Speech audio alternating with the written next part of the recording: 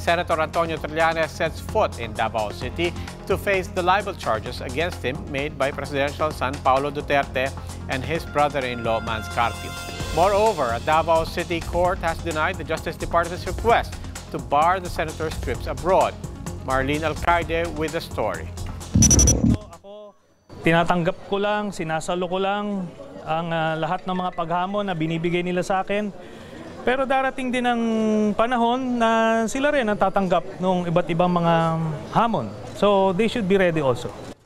This was the message of Senator Antonio Trillanes to presidential son Paolo Duterte and his brother-in-law, Attorney Manases Carpio, after his arraignment at the Davao City Regional Trial Court, Branch 54. The senator pleads not guilty to 4 charges of libel filed by Paolo Duterte and Carpio. The charges stem from accusations Trillanes made linking Paolo Duterte and Carpio to drug smuggling and for alleged extortion of ride-sharing company Uber. Mga harassment cases lang po ito talaga. Just to inconvenience me para ma-distract ako as a member of the opposition. Kailangan po natin sa isang demokrasya ang miyembro ng oposisyon para pag may mga pang-aabuso, may pang-mamalabis ay napupunan natin. Last year, the Davao City Council declared Trillanes persona non grata, which is why the senator was surprised to receive a warm welcome from some Davaoeños.